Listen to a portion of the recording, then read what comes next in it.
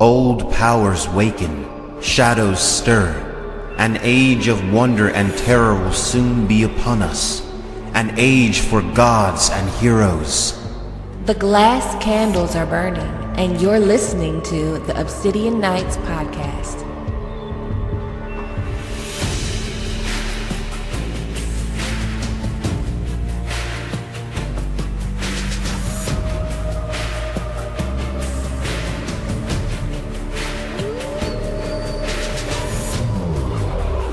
Welcome back to the Obsidian Nights podcast, where I go through A Song of Ice and Fire chapter by chapter. Today, we are across the narrow sea in Pentos with Daenerys Targaryen as she weds Khal Drogo. And today, I have two special guests, my moderators from the Gray Area Discord server, Tubi and Bright Roar. I'm so excited to do this chapter with y'all. Would you like to introduce yourself? Hi guys, we are the Discord server moderators, and we are so stoked to be here with Bright. Oh yeah, Gray Area on our Daenerys Chapter 2 breakdown. Oh yeah, and I don't think Tubi likes Daenerys, so this is gonna be interesting. Yep. I don't hate her, but she's not my favorite. Long as you don't hate her. I don't hate her. Long as you don't hate her, we could get through this. She's got a couple choice words for her, though. Don't let her lie. All right. Well, it's going to be what it's going to be, because I'm going to defend my baby. They know Daenerys says I got to protect Daenerys. Daenerys Targaryen wed Khal Drogo with fear and barbaric splendor in a field beyond the walls of Pentos. For the Dothraki believed that all things of importance in a man's life must be done beneath the open sky. So just to set everything up, Daenerys is this timid girl. She's fearful, she's been abused, and she's being forced to marry Khal Drogo by her brother Viserys Targaryen in exchange for an army. So there's a lot going on in this chapter. There's a lot we need to talk about, but I want to talk about the Dothraki culture a little bit, because it comes through heavy in this chapter. Like, she's not eating hearts and everything yet, but it's a part of Daenerys' arc that I feel is really important. So George R.R. Martin, no doubt, based the Dothraki on the Mongols, 13th century Asia, Genghis Khan, all of that. And Daenerys is definitely experiencing some culture shock at her wedding, and she does adapt to this later on, whereas Viserys just outright rejects the culture and winds up dying because of it. But we are introduced to the culture right before the wedding and at the wedding, where Viserys is just very naive to their ways. He thinks he gives them his sister, and then they give him an army, and it's just this equal exchange. But it does not work that way in the Dothraki culture. They do things based off of omens, and Khal Drogo, he plans to wed Daenerys and then give her to the Doge Colleen, present her to the Doge Colleen. And then if omens favor war, then they go to war. So what were your first thoughts about the Dothraki? For me, the Dothraki, they definitely give off this very strong pagan vibe where sex is not shameful. Everything they do is out in the open, and they're strong. They're super strong people. They live in the middle of a desert, or they race across a desert all the time. So when you are given this culture right away, it kind of makes you take a step back, whoa, what is she about to get into? And that's how I felt about the Dothraki. They scared me. Well, I think it was also the beginning of desensitizing her from sex and death, because there was so much of it that was so normal. Yeah, it a good was point. The beginning of her being desensitized, and so she kind of has this feeling if I need to fit in here, if I'm going to fit in here, I need to be okay with this. And it was hard for her at first, because she there's a part where she even says she wanted to look away, she couldn't look at it anymore. But she knew that she had to be strong. She didn't want to upset Viserys. She didn't want to upset her new husband, because she's terrified of both of them. And so she has that fear as the motivator to be okay, I have to be okay with this. So as the reader, right, we just got finished reading like all these chapters in Winterfell. Like we had a previous Daenerys chapter, but all these chapters have been in Winterfell and in Westeros. And then we get this uncivilized, crazy chapter, and Wild. It's this little timid girl, this 13-year-old girl, like in the middle of it. And she does have to adjust to that culture because they show the difference. Like over time, they show the difference between her and Viserys. Like the Dothraki, they despise weakness. Right. So she can't be weak. So Viserys, he's weak. He doesn't want to accept anything. But I do think that, yeah, I don't want to say she's desensitized, but yeah, it starts here where she realizes to be a part of something, to lead someone, she needs to become them. And that's what she does. And it starts right here in this chapter. So the conversation about Khal Drogo and Viserys wanting to sell Daenerys to get this army, and all, Daenerys is overhearing that. Like she's listening to that conversation. And imagine overhearing your family talking about selling you to some horseman that you've never met, that's huge and terrifying and way older. I can't imagine what that would feel like. Me either. Like a lot in this chapter, I can't imagine. Right? A lot. Like, yay, we're getting married. People are dying everywhere, but we're getting married. Yes, definitely. So when she overhears like Viserys say the dragon doesn't beg, and he's the beggar king, like that's what people call him. So I found that funny. And Daenerys is like, you know, the dragons are all dead. But then the night she dreams, she has a dragon dream. And she has a ton of dragon dreams throughout her chapters. But this is the first one, and this one is kind of different than the others, because in this one, she fears the dragon. Like, she doesn't embrace it. This dream is literally Drogon and Daenerys birthing Drogon, and the dream terrifies her, where later she embraces these dreams, and they make her feel better. Like in another chapter of Daenerys is when she has that dragon dream, with where it's just her and the dragon and Viserys isn't there. Then like the night before she has that dream, she wants to die, and then she wakes up like, oh, these dreams are good for me. The dragon means something good for me. But in this dream, she's literally terrified of the dragon.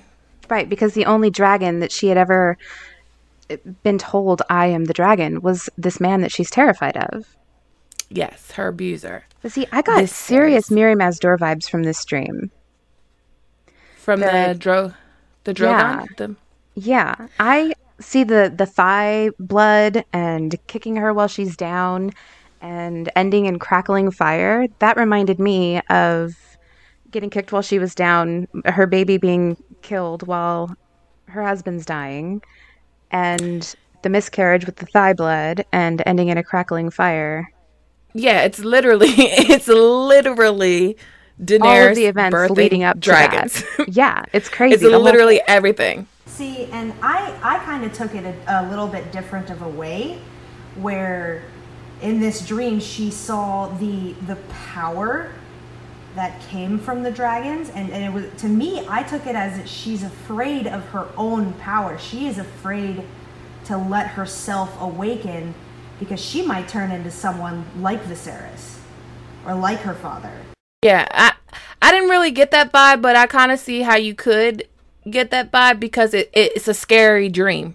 It's a scary dream. And then what happens after the dream, like, for instance, when she's alone at the wedding and there's no one to talk to her, she doesn't understand their language, like she's just alone, and like she says that I am Daenerys Stormborn, Princess of Dragonstone. I am blood and seed of Aegon. Like, she takes strength from that.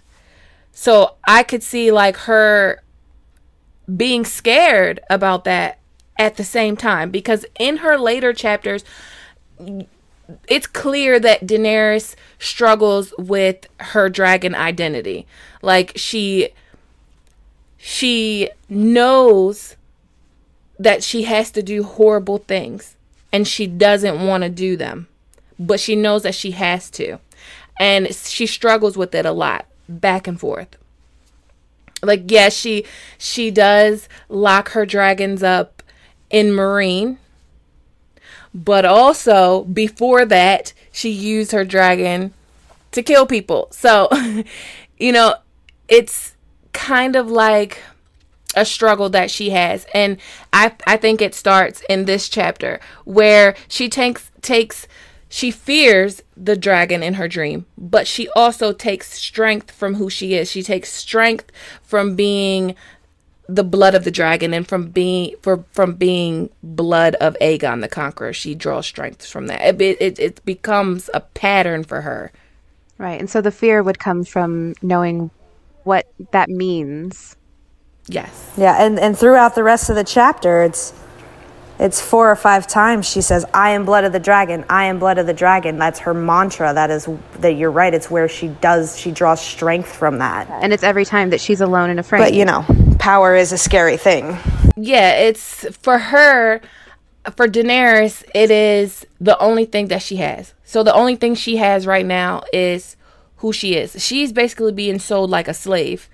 She doesn't have any control over this situation. The only thing that she has control over is who she is, because no one can change that. And throughout her chapters, like with Quaithe is like, you know, do you know who you are? The dragons do you? And she's being constantly reminded that who she is, and her knowing who she is and her knowing who her father is, she doesn't want to be that. She doesn't want to be a butcher. She doesn't want to kill innocent people. Like, she is not that person. Right. And the only other dragon that she does know is her evil, crazy brother. Yep. That's who she knows. Crazy ass Viserys. I mean, it's sad because if you look at her story, if you just read a Game of Thrones and you just only read Daenerys' chapters straight through, it is a sad, depressing story. 13-year-old girl sold off to a horse lord. Her brother is killed. Like, all of her family is dead. The person that she considers as her most confident advisor, the person that knows all her secrets, is selling her secrets. Her child is killed. Her husband is killed. It's a sad story, but she winds up somehow birthing dragons. So her story is sad. And George published all those chapters as a novella in a sci-fi magazine, the sci-fi magazine of all magazines. And it's called Blood of the Dragon. It would be a very sad little story to read. Well, he must have did that back in the day, huh? Yeah, in 96. Yeah, but she definitely draws strength from who she is. So more of the Dothraki culture gets put on display. They fight, kill, and fuck. That's their whole culture. Fight, kill, fuck, braid hair, put bells in hair. So Illyrio says that a Dothraki, they basically have sex like animals in their herds. They don't know shame or anything like that. There's no privacy. And I just can't imagine being 13 and on your wedding day, this is what you're seeing. Men fighting and mounting women and killing each other in broad daylight. Middle of a damn wedding. Gives you a little bit of sense of what the rest of the weddings are going to be like. Definitely. A Dothraki wedding with at least 3 deaths is considered a dull affair. And so it does, that's a good point. It is foreshadowing for how the rest of the weddings are going to be. But I do think that it's foreshadowing of how Daenerys' storyline is going to be particularly violent. Her journey is a lot more violent than maybe Jon, Tyrion. It's probably the most violent. 12 people were killed at her wedding.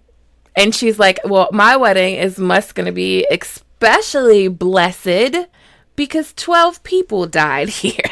She, like, her storyline is being shown like this is it's about to get violent up in here because she's with the most violent group of people. Right, and we have to accept that Khal Drogo is one of the most violent Khals as well. He's never had his hair cut. He's never lost a battle.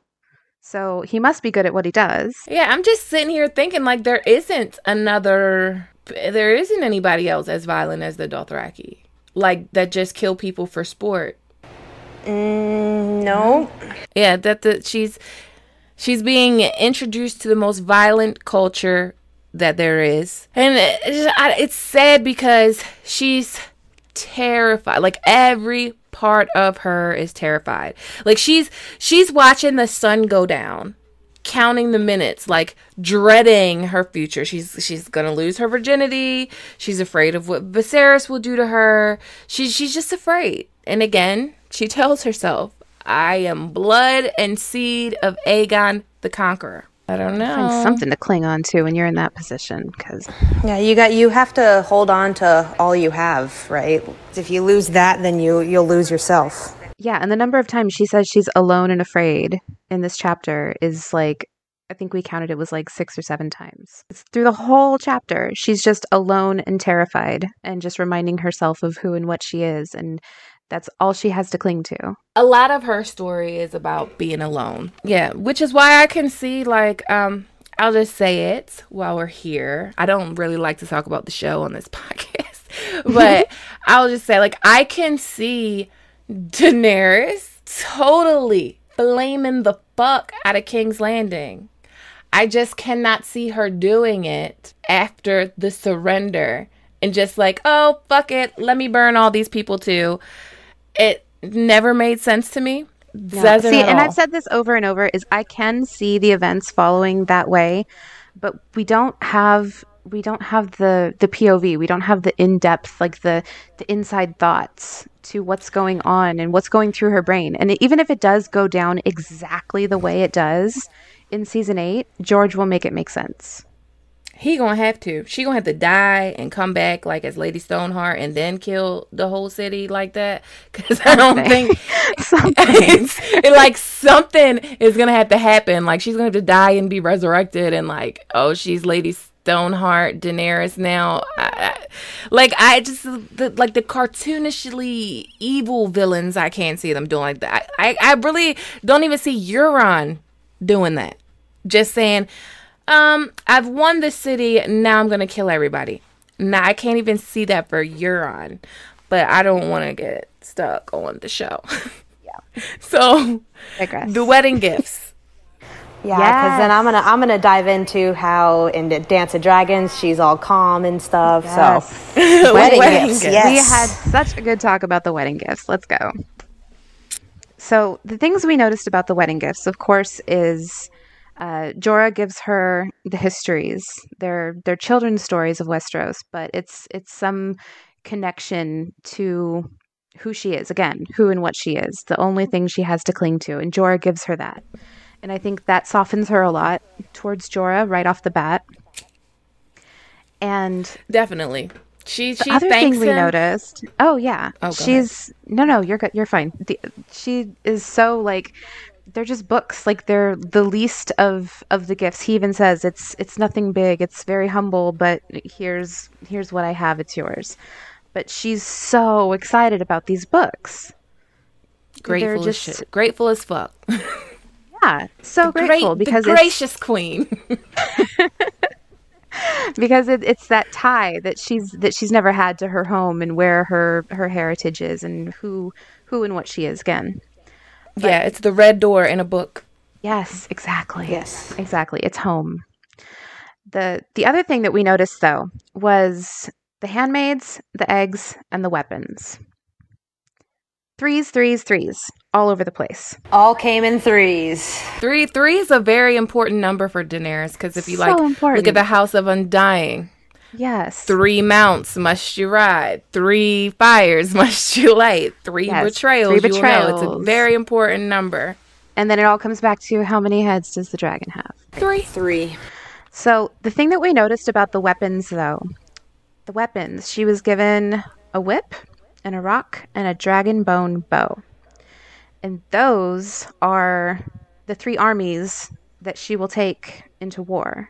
The whip for the Unsullied, the rock for the Dothraki, and the dragon bone bow for the dragons. Right off the bat, we're laying the groundwork for the weapons that she would have at her disposal when she finally came to her fruition in her plan. We did some research, and there was no sight of. I tried to figure out like would the dragonbone bow mean something different, but like we looked in for the Children of the Forest. We looked to see who all handled dragonbone weapons, and there was nothing, like no pattern showed up. And it blows my mind that it could be something that simple, that the dragonbone bow represents the dragons. It's just dragons. Just dragons. Yeah, so I was looking at it and I was like a leather whip. Well, she will end up using a whip for Drogon. Like that's how she controls Drogon, is with a whip. But I think you're probably right. Those are the 3 weapons that she has: the Dothraki, Unsullied, and the dragons. So George does that shit. He gives us the answer way before we even have to ask the question. Yeah. So I don't remember anybody ever making that. So you guys are the first person to bring that to my attention. The first person I heard it from. Go us. Yes. Yes, go you. Discord mods for the win. So she also gets the dragon eggs. And the dragon eggs, Illyrio says they're from the Shadowlands beyond the Shy. But I think it's pretty clear that in Fire and Blood, we know those dragon eggs were stolen from Dragonstone by Alyssa. Those are Alyssa Farmaine's dragons. But here was my question to Bright. Now, is Illyrio lying or was he lied to? And if he was lying, is he the one who stole the eggs from the Sea Lord? There's not enough evidence for that. There's not enough evidence to answer that question. I will say that he really doesn't have a reason to lie. Unless he wants Daenerys to go to Asshai. Like Quaithe is trying to get her to go to Asshai for some reason. So unless he wants to vicariously like send her there for some reason, because Illyrio, like, he's not trying to help Daenerys. He's not trying to help Viserys. He basically thinks that they're gonna die. He basically says that out of his own mouth. So if they don't die, they can come to Westeros and start a war and everything. But he's just setting the stage for Aegon. And he doesn't think those dragon eggs are gonna hatch. Because if they were gonna hatch, if he knew they were gonna hatch, he'd have sat on them himself and tried to hatch them. And given them to Aegon. Yeah, or given them to Aegon. Exactly. Definitely. Because he's not Team Dany at all. And she knows it. Like, that's another thing I'll give her credit for is Daenerys is not dumb. She's not dumb. She doesn't fall for all that shit. Like Viserys, he falls for the flattery. He falls for the bullshit. Daenerys kind of sees through it because she's removed from it, kind of, where they're like, usually they're not talking to her. She's just listening. She's just sitting there listening to everything and taking it in. And she realizes them for what they are. Bullshit. Yeah, she's definitely better at seeing through people. She really is. Another thing I wanted to talk about when we were talking about the culture that I forgot to talk about is the food. Like, okay, Daenerys is like this lady that's used to eating iced fruit and honey duck and all of this good stuff. And at her wedding, the food is like thick black sausages and Dothraki blood pies. So I didn't know what a blood pie was. And I looked it up. It's a Mongolian dish in real life. So they're pastries stuffed with ground lamb, bone marrow, and congealed pig's blood. No, thank you. Oh, that's gross. That's a little much for me. So, like, credit to Daenerys for being able to adapt, because I would have probably starved to death on the Right. Dothraki Sea. Like, Not I don't know even what joking. what this grass is over here, but I'm just going to go forage with the sheep or something. Yes, like seriously. So her last gift is Drogo gives her the silver horse for the silver of her hair. And it's like a special horse that they want to give Daenerys because she's going to be the Khaleesi. So Daenerys rides the horse and suddenly her fear is gone. She jumps a fire and her fear leaves her. And she tells Drogo, like, you have given me the wind. She doesn't know what's come over her. I've got a something I want to point out for Silver is when she's being described. It says, there was something that took the breath away. She was gray as a winter sea with a mane of silver smoke. Sea is salt water. So that first thing that jumps out to me is salt and smoke, which feels to me like another piece of towards Dany is Azor Ahai right there. Definitely some symbolism towards Azor Ahai, and there's a lot through Daenerys' chapters. Like, I read back through all of her chapters and I was like, damn, there's so much evidence she's Azor Ahai. But one of my friends, Crowfood's daughter, her channel on YouTube is called The Disputed Lands. She just did an amazing video on the dragon having 3 heads and Azor Ahai having 3 heads. Yeah, we love The Disputed Lands. We'll go watch it after this. So going back to the winter sea and silver smoke, when she goes and she leaps those flames, it is like, to me, that is her awakening. She wakes up as with a confidence when she leaps those flames on this horse. So again, that kind of just turns right back around to born amidst salt and smoke. It's just another grain of evidence to show that Dany has an incredible future in this universe. Yeah, she does. I agree. Like but I'm wondering, like, I see the horse as like a symbol, and it's definitely one of those things that she sees. She sees that horse in the House of the Undying, her silver trotting to a stream. Like, she sees that moment. The Undying Ones show her that moment. I'm wondering if she's drawing strength from the horse, from the fire, or just the thought of herself. Like, she doesn't really ride a horse. Like she says, she doesn't really ride a horse.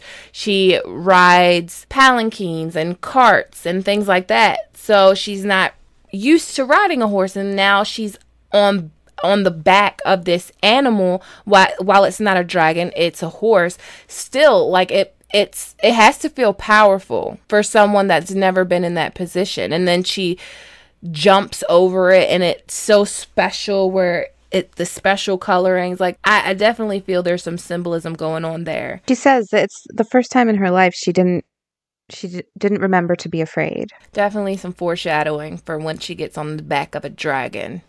Viserys slid close to Dany on her silver, dug his fingers into her leg, and said, "Please him, sweet sister, or I swear you will see the dragon wake as it never woken before."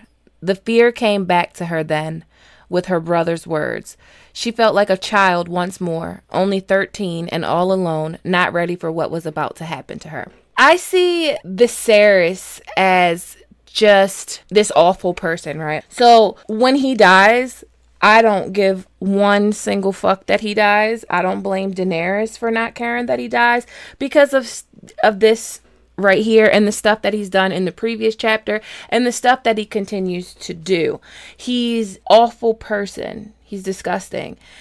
And just to sell off your sister and give her to what's equivalent to, I don't know, the worst killers on the face of the planet that Westeros and Essos is on. I think they call it Planetos. Like, the most violent group of people. You negotiate this thing with Illyrio to give your sister to them because you want an army, but you're not fit to be a king. Like, Viserys wants all of this stuff to happen. Like, Viserys wants the Iron Throne. Viserys wants the Seven Kingdoms and King's Landing and Dragonstone. But Daenerys doesn't. She will later. But right now, in this moment, all she wants is the house with the red door. That's all she wants. That's all she wants. In the previous chapter, that's all she wants. Now, she does not want to be in this situation. She can't control it. She has no control over anything that's going on right now, and she just has to go along with it. Yeah. She wants to feel safe, and she wants to be happy. Two things that she's never had. And she had a taste of it, a small taste of it, at the house with the red door. But she doesn't have the lofty aspirations or the yearnings that Viserys does for power. She doesn't have any of that. She just wants to be No, not at all. comfortable for the first time in her life. And she's about to be the most uncomfortable that she's going to be in her entire life. So the last thing I guess we could talk about, the last thing that happens is in this chapter is the consummation of her marriage with Khal Drogo. So it happened very different on the show. But I get, the show gets a lot of shit. They get a lot of shit from everybody. They get a lot of shit from me. But I get why they changed this. Because to the average reader, you might read what's going on and say, he didn't rape her. I think he did. She can't tell him no. She tells him no, right? And all he knows is a no. So she's not going to give up. Like, he's not going to give up. They have to consummate her marriage. She's been sold to him. She's basically his property now. She has to go along with this. If she doesn't go along with it, Viserys has said, you will see the dragon wake as it has never woken before. Yeah. So no matter what, there's consequences. Right. She knows if she doesn't go through with this, there's consequences. So I see why they changed it like that. Now, there's a lot of people that defend Khal Drogo and say, well, Khal Drogo was good to her. Well, he was, but he wasn't always. Like I was saying earlier, before she had that second dragon dream, she wanted to die. Her life was horrible on the Dothraki. She wanted to die. So I do see why they changed it and they portrayed it that way, because to me, I felt like it was anyway. So I've had issues with other shit.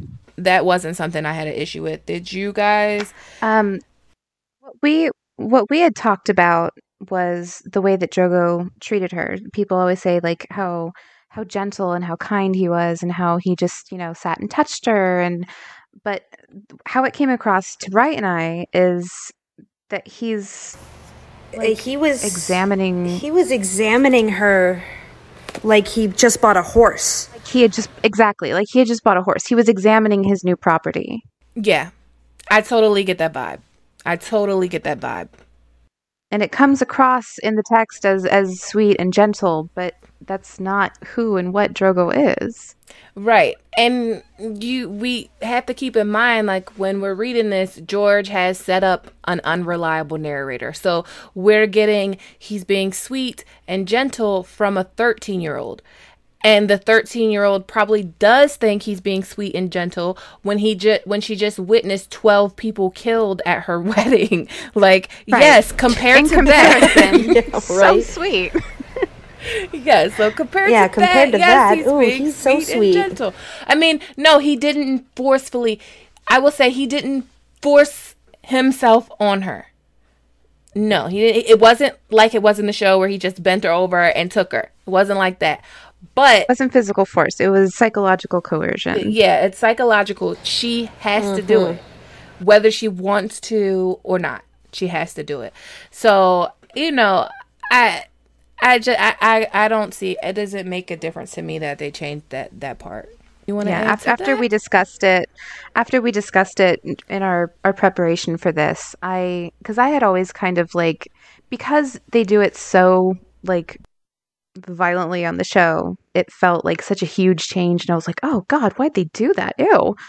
But going back and really like diving into the text, like you said, I see how the subtleties of the way he was forcing her would be very difficult to portray on screen. So it makes sense that they would change it to convey the persistence of his coercion in a more physical way. Yeah. I don't think like because they add rape a lot when it's not there. Like they do that. There. I don't know why they do that. Like they did that with the Cersei and Jaime scene. They said they didn't mean to do that, but they did. And George like had to come out and talk about that. But if you were to convey exactly what happened in the book on the TV screen where you don't have any of that dialogue, like the monologue, you don't have any of that, and you might not understand that she's being forced into this. And like I think like her whole relationship with Drogo I think her whole relationship I think her relationship with the Drogo is like borderline Stockholm syndrome, where like she's just in love with her abuser.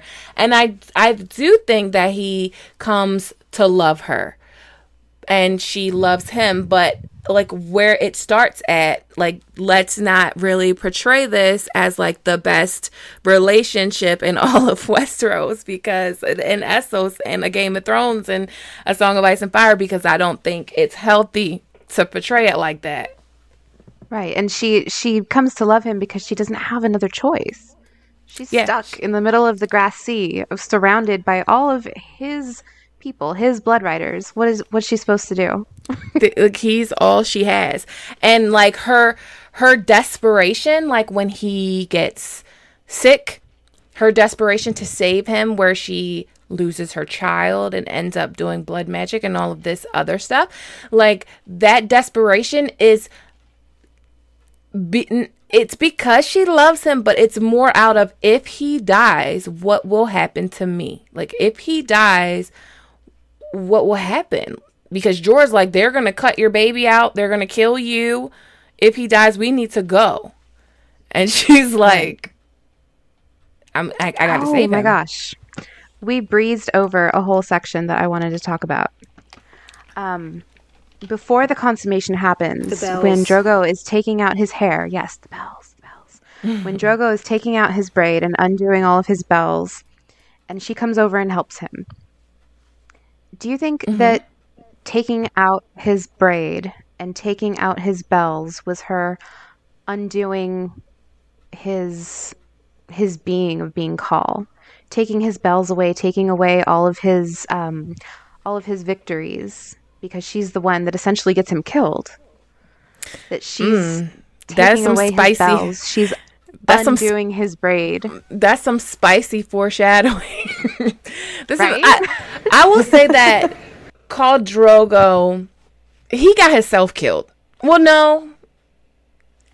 So no. I have this thing, right? He got himself injured, but Mirri Maz Duur is the one that poisoned him, and she only did that because Dany made her. I don't think she poisoned him. I think she would have healed him. I did this whole thing where I went over this with Aziz, because I was reading back of Mirri Maz Duur, because she's kind of a sympathetic character to me. She told him, Mirri Maz Duur, do not drink, do not remove this. Everything she told him to do, he did the fucking opposite.